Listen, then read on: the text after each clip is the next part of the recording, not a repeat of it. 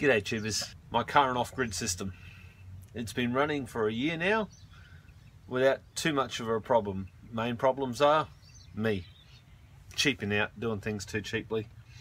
Now 2 weeks ago I changed all this around. I had these 4 batteries here, up the top here, and I'm panning around. I started sort of sitting here, which created a problem where it pushed this leg down into the ground. And now we have termites in my home-built little cabinet, but kind of expected that, so I'm not too concerned.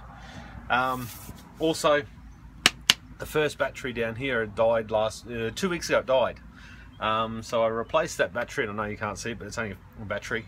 So I replaced it with a spare one. As it turns out, the spare one's now died as well. Now, I say spare, they were the best of the worst ones I had, so they weren't any good to start with. All these cells were all second hand. You can go back and have a look at the other videos. So now it's become more urgent to get my other batteries set up and done.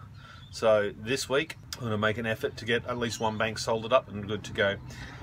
And in the next 30 days I want to have it running out here. So plans changed a little bit. It's been pushed forward a little bit, but it should be still good.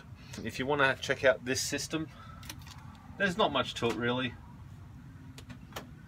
It's all running, gives me about 7 kilowatt hours per night, which is more than enough. So that's the little update for now, guys. I shall probably see you later on in the day. I've got a bunch of uploads to do.